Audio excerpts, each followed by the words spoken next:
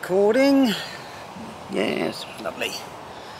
Right, thought I'd do a quick channel update as soon as I sort of popped up, made a couple of videos and then disappeared again. I am currently fishing on my syndicate, so I can't show you anything at all because it's totally non-publicity.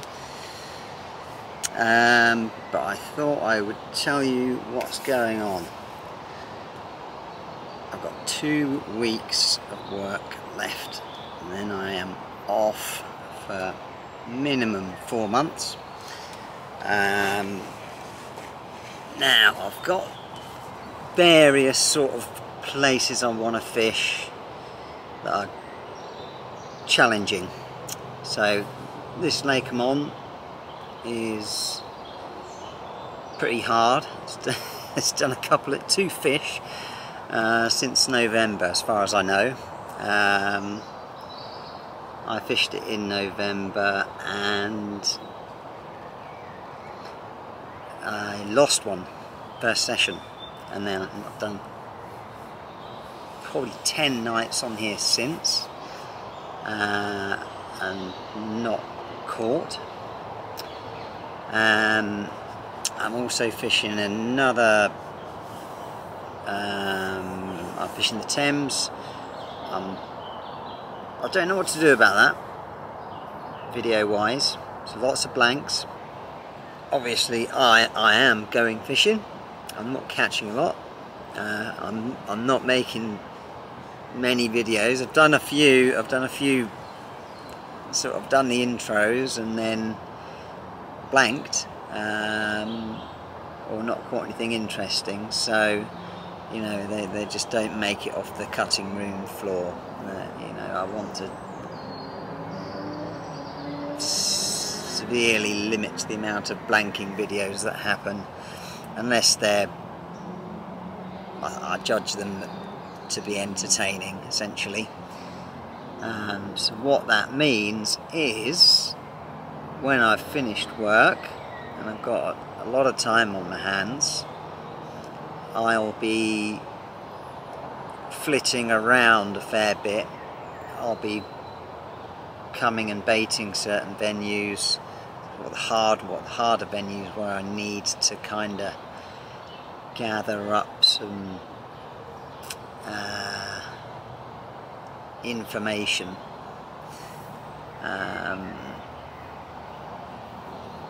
But I may not necessarily be spending a lot of time on them. Like the river, for example, I might be baiting 4 spots, and I'm only going to go there and fish if I see activity, or I might do 1 night a week there or something. This place you've got to book on, so it's a pain in the arse. But I can come down on my bike and bait a few spots here as well. But this is a case of like you book on and you get your 24 hours or 48 or whatever you book. But there's strictly no publicity here, so I won't be filming here at all anyway. Even doing this, what I'm doing now, is kind of naughty, but I'm not exactly giving the game away.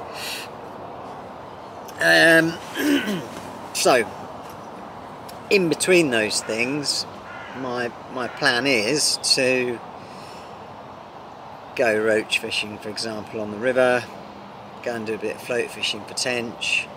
I've got a few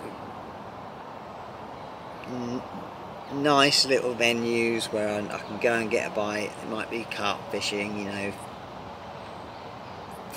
fishing for carp on the Waggler or something even. I was going to say like on floaters, but I can't stand float fishing. It's so bloody, I find it so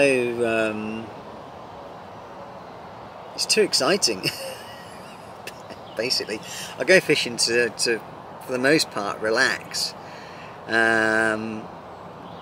or to kind of get in the zone.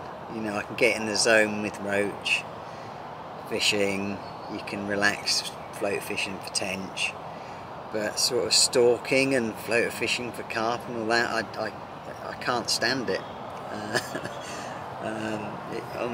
Maybe I haven't got the right constitution for it.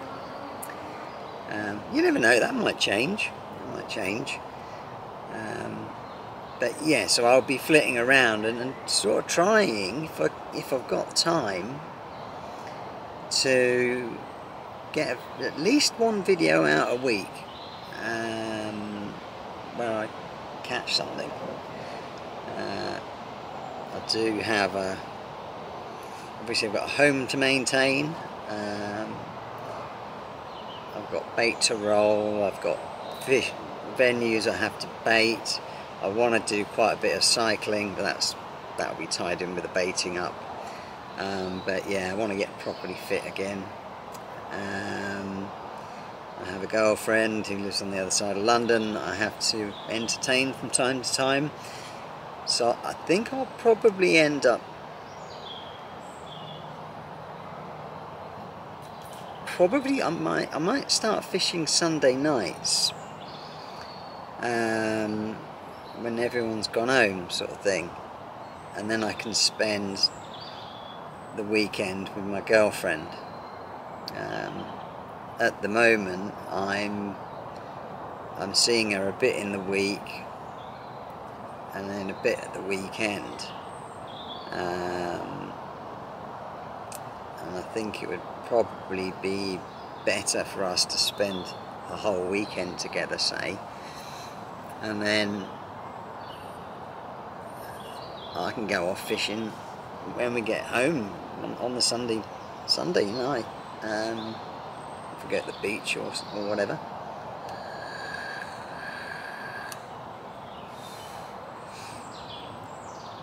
So yeah, that's my sort of plan, if you like. I've also got to fit in holidays, birthdays, and I've got quite a few people that have asked me to join them fishing on various places, so I've got to fit that in as well. My mate Gary, he's flying over very soon, actually, from Arizona. He comes over every year and we have a fish. So I'll probably film Gary when he's over. I've always found my filming to be a bit of a private affair, but if he's up for it and doesn't mind being on camera, then I'll film that, and also some of the other people I'm going to meet up and go fishing with. I may well do some filming there. For example, my mate John, he came down the other week and we did 4 nights tench fishing. Didn't catch a lot. So that never really got going, that one. Yeah, we fished a mate's lake and we both blanked there, and then we went and fished a nice little picturesque lake. John had a couple, but they weren't big, sort of £3 or so. I caught one that was about £6, but it basically didn't turn into a video, that one. He caught his at night. I didn't know about them. He was on the other side of the lake. I caught mine at God knows what time in the morning, and I don't know, there's something about a tench at night that doesn't really motivate me to get the video recorder out and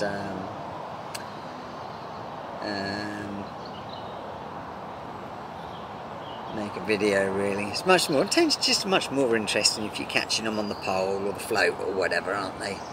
You know, you can watch the fight, and it's just a bit more interesting isn't it, than going, oh, I've got one, here it is on the mat, put it back. Definitely want to get on the river again, do some waggler fishing for the roach. I'd like to target a tench in the canal. That'd be a good one.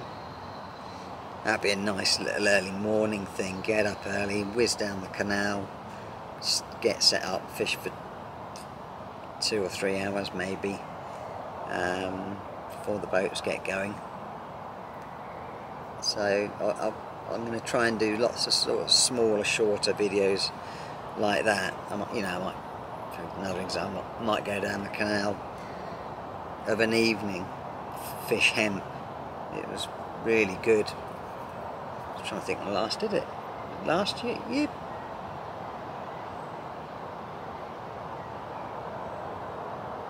A couple of years ago. I went down after work. Caught £20 a roach on hemp. So that made a good video, because hemp fishing's kind of, it's a bit of a sort of specialist thing really. So being able to show people who aren't au fait with it how you do it, I think would be quite good.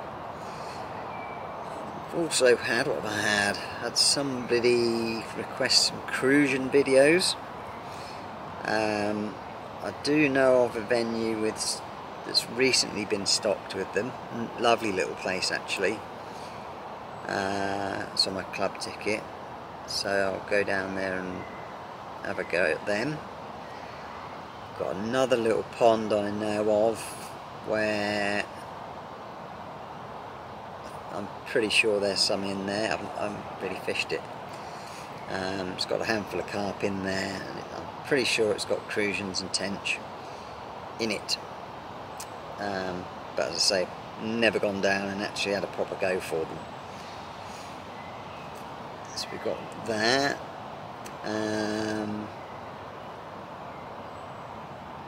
Yeah, got some nice little ponds that my club run.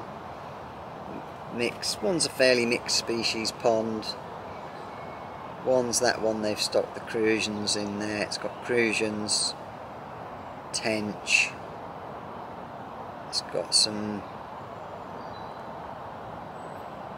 carp in there. They don't look huge. I think they're sort of single figure fish, but they look quite nice. I think they'd be quite pretty. They're pretty crafty. I had to go from last year, and yeah, they had the better of me. But that's a beautiful little lake. It's lovely.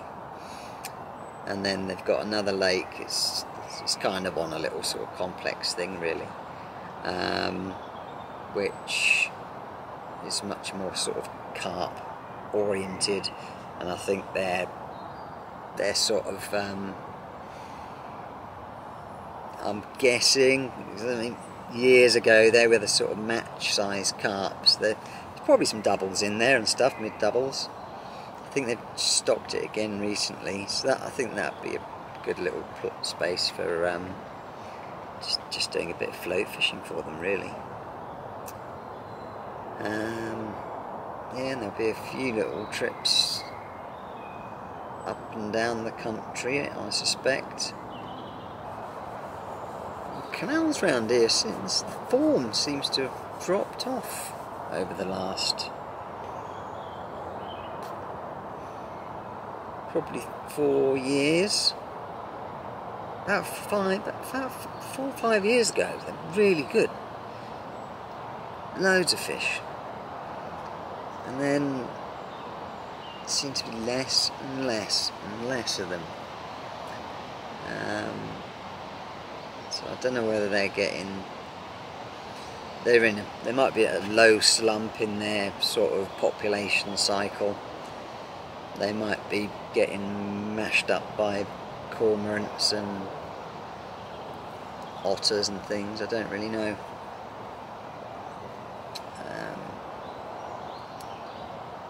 So we'll see how that pans out. Come come sort of October, November, I will probably start roach fishing a lot more. Actually, I mainly carp fished the whole of the winter this year, although I didn't go a lot. I was down here a fair bit, just trying to learn the venue a little bit, really, which, when you're not catching or seeing anything,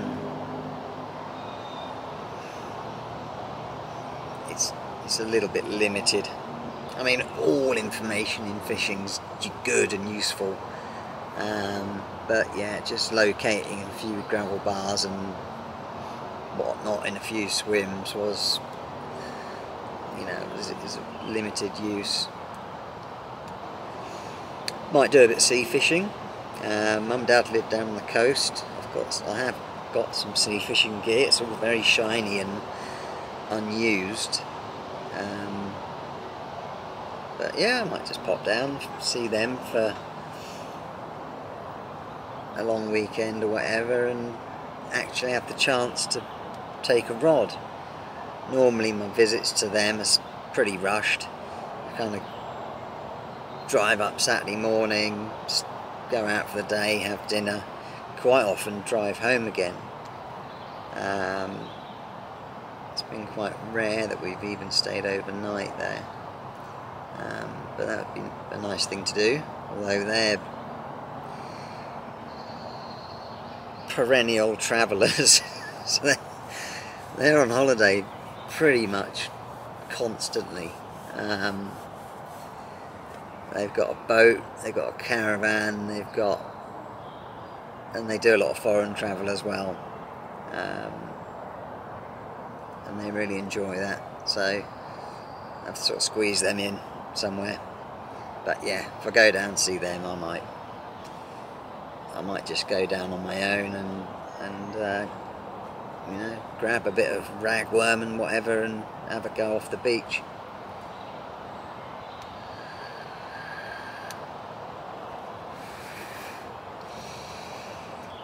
Really looking forward to finishing work now.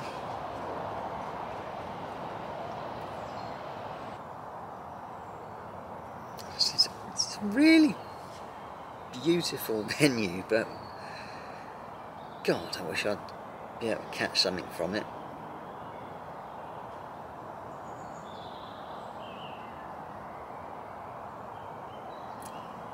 So yeah, that's kind of where I'm at.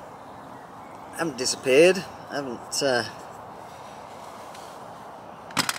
Nothing untoward has happened to me or anything like that. I've got a bug in my Rolex.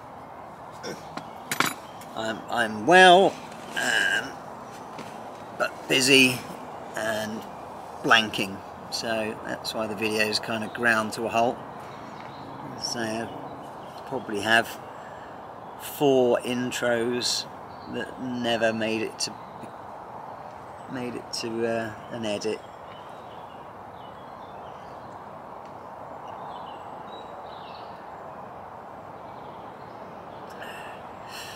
Alright, I think that'll do for now. You're all up to date. Oh yeah, another thing, some of you probably know I roll my own bait, so I'm intending to do some videos about that. Now, that won't be for everyone, understandably.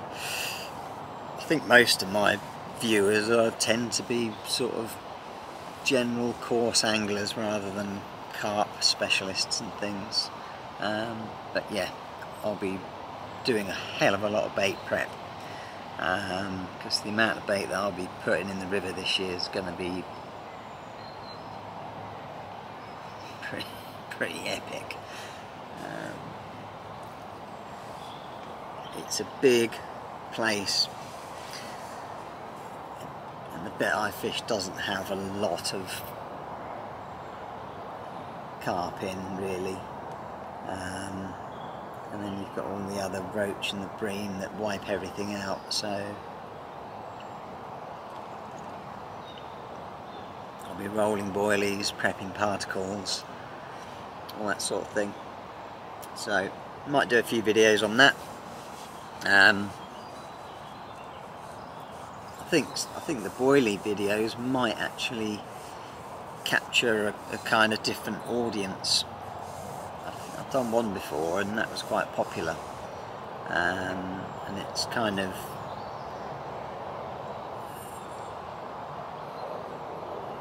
new viewers, if you like. I'm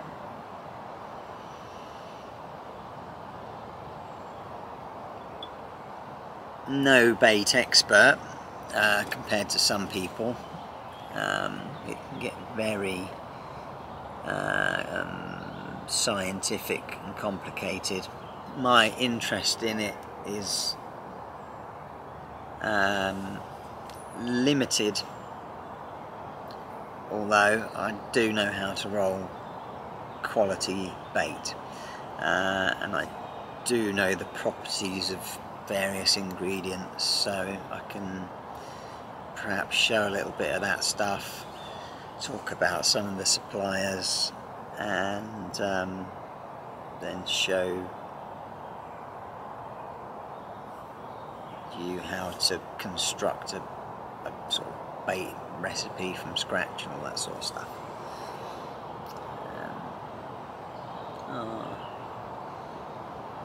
Little baby tiny ducks there. Fortunately I can't show you, so I'm not allowed to film this place. That'll do for now. It's me waffling on as usual. I'll probably edit this down a bit, but yeah, I shall see you again soon.